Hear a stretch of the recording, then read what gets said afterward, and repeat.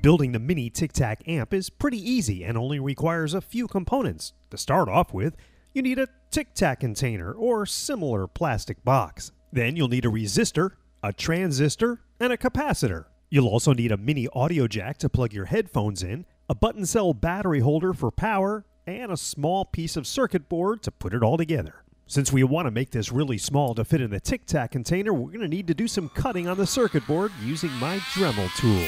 So we'll score one side and then snap that edge off, and score another side, and we've got our small circuit board we're going to build our little circuit with. Alright, let's head over to the bench and start some soldering. I bent the pins out on the button cell battery holder so they'll fit in the circuit board, and that's where we're going to start. This is a very easy circuit to build with only 3 components, and you can get the schematic for this absolutely free on my website, kipkay.com. We'll add the resistor and the transistor and some wiring that'll go to our audio jack. And after adding the capacitor, our circuit is done. And it looks like I can trim a little more off the circuit board to make it smaller. Now we need a way to plug it into our audio source, so I'm going to use a stereo cable with stripped ends. I drilled a small hole in the bottom of the Tic-Tac container and ran the audio cable through that. Then wired it up to the 3 connections in our circuit. Okay, it's time to give it some juice, so I'll add the button cell battery and I'll push everything inside the Tic-Tac container. Then I hot glued the audio jack inside the top of the Tic-Tac container.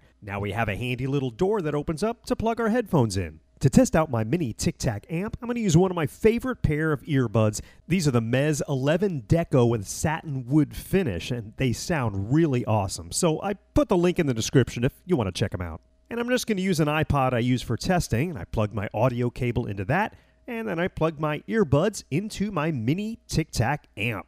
The miniature Tic-Tac amp gives a nice little boost to my tunes. Now, how would you use a little portable amplifier you could stick in your pocket? Tell us in the comments. To check out my how-to and project prank channel with over 250 videos, click the box on the left. And to check out my kipkay kits projects that you can buy and build, click the box on the right. Thanks for watching, and we'll see you next time.